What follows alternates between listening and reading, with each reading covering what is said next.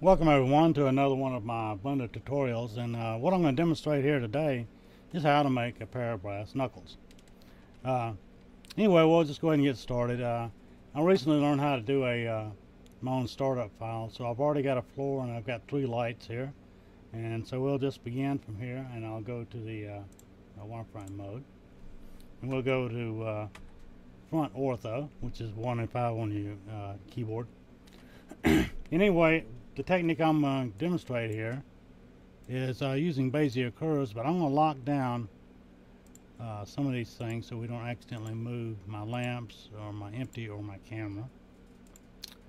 So we've got everything locked down there. And I'm going to use Bezier curves to do this. It's real simple, real quick. So to start off with, we're going to bring in a background image, which I've found on Google Images, of a pair of brass knuckles. And I'm going to limit the view to our front, and we'll bring in an image.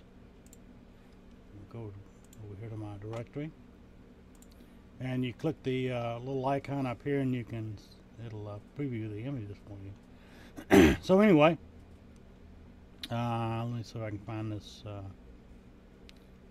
pair of brass knuckles. Where is it? Where is it? Where is it? Where is it? Ah, there it is. Found this on the Google image search. So now we've got our background image here, and we'll begin. I'm going to move things over here a little bit, and Shift A to add a Bezier circle. And we're going to drag it right over here. Rotate X 90 degrees. And now that we've got that, we're going to duplicate this 5 more times to make 6 of them. So Shift D and click on your left mouse button and drag it down. That's 2. Click and drag it down. That's 3. And Shift D again. Click, drag it down. Shift D again. And right there, so we got 5. We need 1 more. And hold the Z to constrain it. So we got 6 Bezier circles here. Now, if you go over here to your curve tab, or your where you can see more information, these are currently 3. We're going to leave them like that for now, and I'll show you what to do to finalize the image. So we're going to drag our first one over, put it right there in the middle somewhere, right like so, and scale it up a little bit. And like so. Then we go into edit mode, and we'll drag our points over. We're just going to start off with the bare bare proportions for right now. What I do is I subdivide along as I go, but I try to keep an eye on what I subdivide, because you get a lot of subdivisions here and it gets tedious manipulating it. So I've just kind of got the bare outline here for. And so what we do is go and hit A, select all points, and you can go ahead and subdivide to add some additional points. So we're trying to keep it down to the bare minimum we need. I'm just going to pull these down here to the indentations here. It's not quite what we want it yet, but we'll subdivide maybe twice more to get where we're going. And you can tweak it a little bit. I'm going to go ahead and subdivide again, because I need some more points here. Right, this is where we're at right now. So we'll subdivide again. And now we've got a few more points to work with. We can start outlining the basic shape here. And looks like we're pretty close on the curves there. So maybe we can go without another. We may have to do one more round of subdivision now. We'll see. We're just going to pull these things out into their kind of the nominal positions that we think we'll need here. Yeah, over here. Pull this one down. And a little slippery there.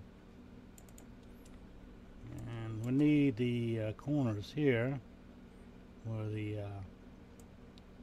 where the brass knuckles go behind. And so we may have to subdivide because we're not getting enough resolution there. So we'll hit A again, A twice, and we'll subdivide again. Now we're getting a little closer to where we want to be. We can start defining some of these curves here on the inside. So like I say, it doesn't have to be perfect, but you know, you try to pull it in as close as you can here. I'm just clicking and on and off here and adjusting these handles a little bit.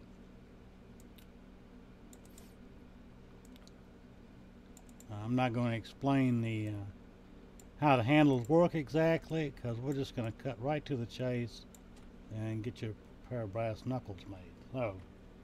So now we got a good little outline here. Now this inner portion here, it kind of looks like a smiley face. We're going to do that one next. We'll tab out. We'll get another circle here. Drag it into place here. And then edit it. Of course, like I say, you just kind of go with the basic shape and do subdivisions and refine it until you get what you want here. Let's see, we'll pull this one in position here. So we're going to hit A twice again, do another subdivision, get a few more points to work with, like so. Let's see what this looks like. That's pretty close there. Okay, so we're on our way to having a pair.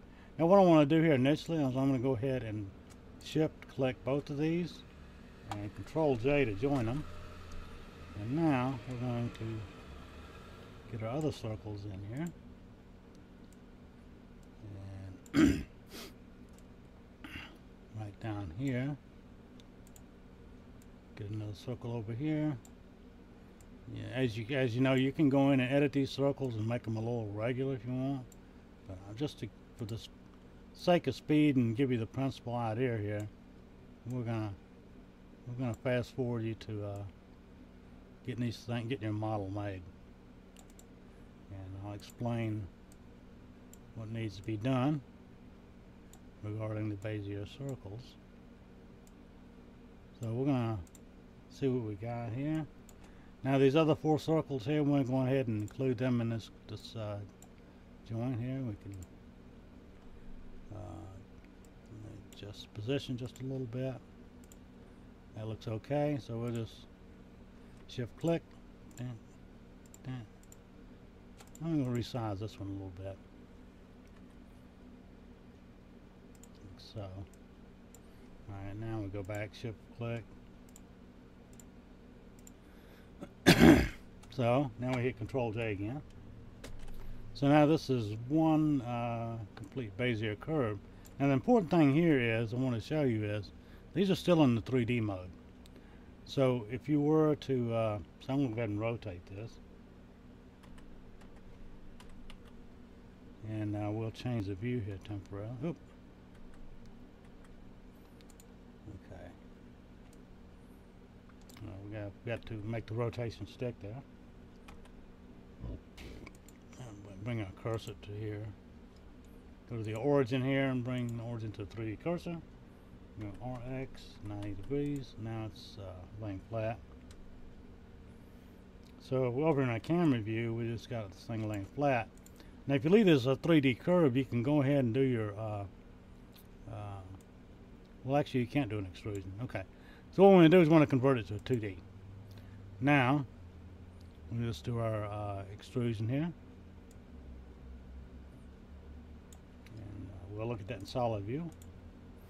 So you see we've got this looks like its rotation is a little bit off here. Let's see, we get that straightened out. Okay, this needs to be 180. Now, there we go. So we've got it extruded, and you can make it a little thinner if you like. Hold down the shift, and you can drag it back. So let's see what I want to show. The off's the depth. The depth will give you a bevel on the edges, but you want that edge to be smooth. So what you do is you crank up the resolution on the curve. So now we've got this, it's still in the curve mode, So if we jump out of a camera, we can still tweak our curves on this. But it's only in X and Y. It can't be pulled in the Z. I mean, the curve handles can't be pulled in the Z. And so what's funny, if you do this in 3D, see, you get a hollow shape, which is not what we want. But you can twist this thing around the Z-axis now, but you don't want that. So we're going to go back to our 2D, and we'll go back out of the tab mode. So we've got our bass knuckles here, and we'll just go real quick over here to the camera view. I'll show you how to set up a rough brass material. And we'll go into the nodes editor and one cycle render. Okay, so we got a diffuse here. We're gonna take this out, and we're gonna add a mix shader, and we'll just go ahead and plug this in, even though we don't have any materials yet. We'll add a glossy, and we can add a anisotropic if you like, going for the metal look. And we'll do this one and do this one. And when we get kind of a yellow brassy color, we'll kind of dial it down, kind of a reddish yellow. And then you can go here and copy this color. So we'll see what we got here. We'll go to the render view. So we got a fairly convincing brass. Maybe a little too red there. But anyway, that's basically how you do it. Now this still is in the curve mode, so you can I'll just show you what happens, how to convert this to a regular mesh. We'll go back into solid here, and we'll go over to camera view. We'll pull in a little bit. We'll move this window over just a tad, the nodes editor, and you can just go Alt C. Yep, Alt C, mesh from curve, meta and surface and text. So you do that now. The problem is you got a lot of triangles with this, but the converting from a curve to a mesh keeps things pretty smooth. The only problem is that if you wanted to go ahead and UV this, it's a fairly complex shape at this stage. And you know, I hadn't even done a surface subdivision. So at this stage, you might be able to go in and mark some seams off for a texture mapping. But at this point, you know, for this type of model with the triangles and stuff, I wouldn't recommend doing any further surface subdivisions, because the curves pretty much cover the conversion to give you a smooth mesh. So just keep that in mind now. But this looks pretty good, and in the render here, we've got a pretty nice looking pair of brass knuckles there. And of course, you can go into your curves mode. Let's see here. And do some additional, well, now it's a mesh now. Anyway, you can we can Control Z and step back here. Let's step back.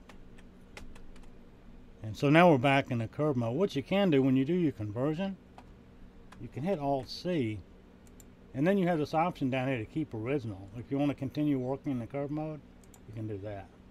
So now what you do, you'll have a copy. We're on the wireframe here real quick. I think the copy is, that's the one in the curves mode. This will be your mesh copy.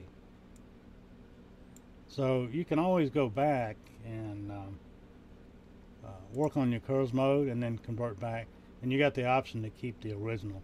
So anyway, I thought this would be a neat